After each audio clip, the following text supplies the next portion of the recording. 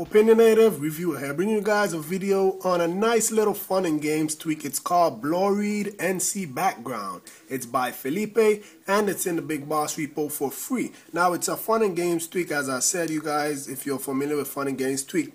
It's when they don't do much to your device, just a little bit of modification, not much to talk about. So I'm going to show you guys what it actually does. So I'm going to pull down my notification center.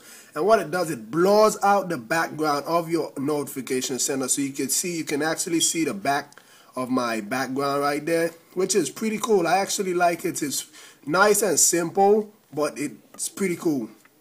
As you can see now, there's a couple of settings inside the setting app, not much to talk about. You can go in and scroll down till you see BlurriedNCBackground, and you could just play around with these. You can make the blurriness higher and stuff like that. You can make it lower so it's going to be see-through more.